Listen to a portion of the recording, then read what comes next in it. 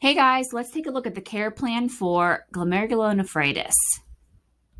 So in this lesson, we'll briefly take a look at the pathophysiology and etiology of glomerulonephritis. Also, we'll look at subjective and objective data and nursing interventions and rationales. So glomerulonephritis is defined as a group of diseases that causes inflammation and injury to the part of the kidney that filters blood, which are the glomeruli. When the kidneys are injured or inflamed, they are unable to remove waste and extra fluid in the body. Prolonged disease may lead to kidney failure. Acute glomerulonephritis develops as a complication following streptococcal infection of the throat or skin, although this is rare.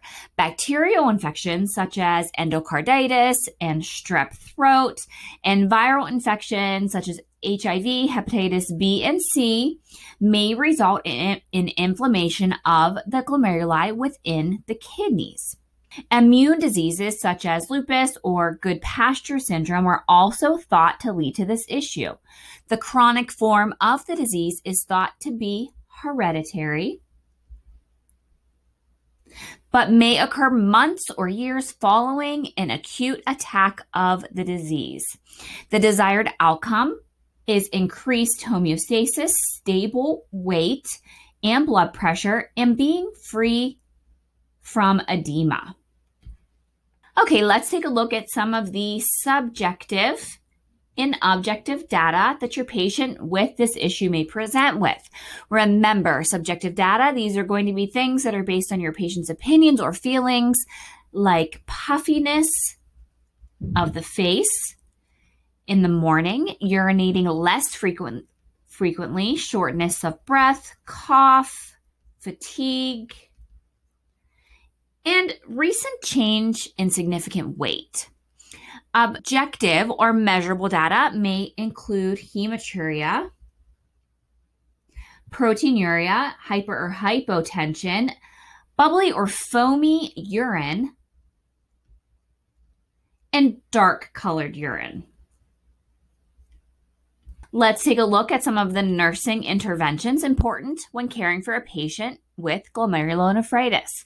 Perform a head-to-toe assessment so a baseline can be established to which interventions and outcomes can be measured. Auscultate the lungs, noting any adventitious breath sounds, and measure dependent and periorbital edema from +1 to +4.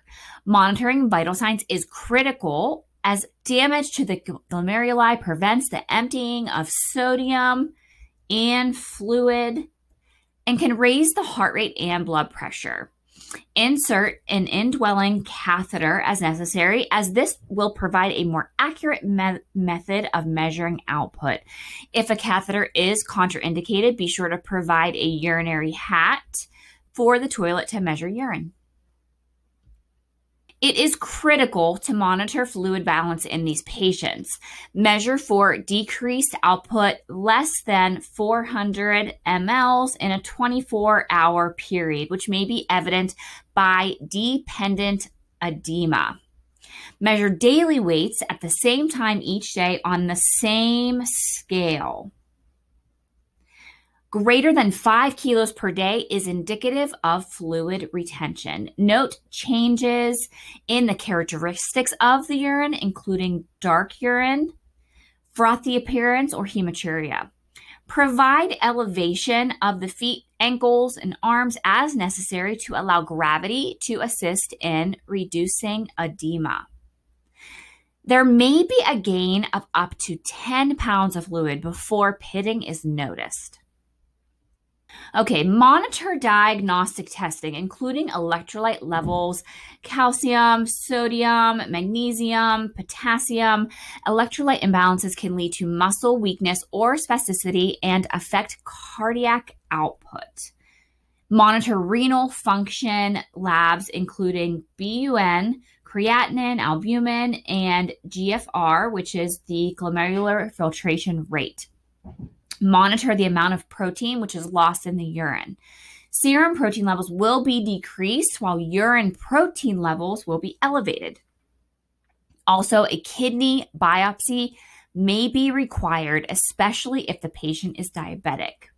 When considering medications, sometimes glomerulonephritis will clear on its own, so it's important to know that, depending on the severity of the symptoms and progression of disease. Diuretics are often given to remove excess fluid, antihypertensives to manage blood pressure caused by fluid retention, and electrolyte supplements like potassium, calcium to maintain homeostasis. Finally, guys, encourage a healthy lifestyle and nutritional education. Offer small and frequent meals. Restrict fluids as necessary. Limit sodium and also protein intake. Encourage exercise to maintain a healthy weight.